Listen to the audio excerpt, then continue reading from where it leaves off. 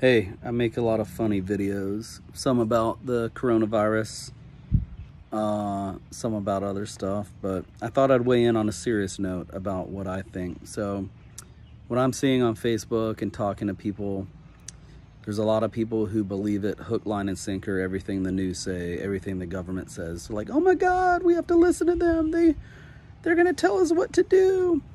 And then there's a lot of people, there's a lot of videos and stuff going around about how this is planned, and there's patents on the coronavirus and stuff about Bill Gates, and this was planned.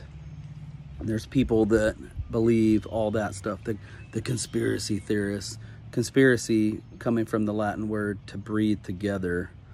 The media, I believe, this is what all my opinions, so I believe the media has done a good job of conditioning people to think anyone who talks about conspiracy theorists are crazy and evil and whatnot, because obviously they are meddling with, if it is their plan. So real quick, I'll tell you what I think. I don't know. And anyone online who says they know is full of shit. You know, you watch a press conference on the news and now you know, or you see a meme with some stats, now you know. I mean, come on.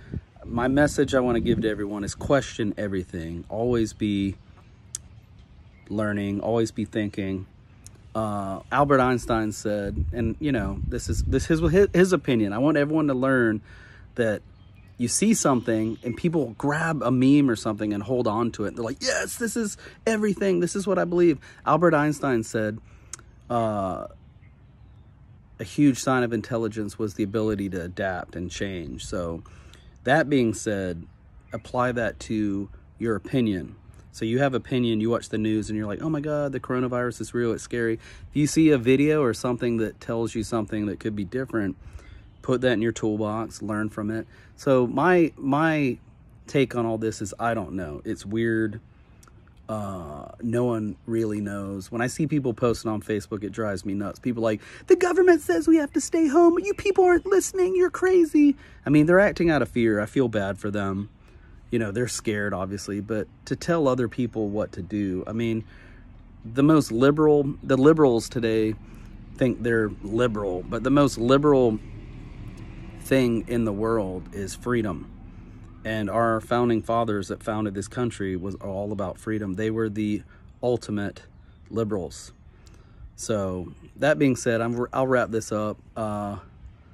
Just don't believe everything you hear. Marcus Aurelius, Emperor of Rome, said, believe nothing you hear and half of what you see. So if you're watching the news and you're online, we are living in the land of confusion. The media is just confusing that everybody, you know, somewhere the real answer's out there. I don't know what it is, and you don't know what it is. So stop posting online that you know what it is. So anyway, good luck out there. Keep your minds open, please. Have a good day.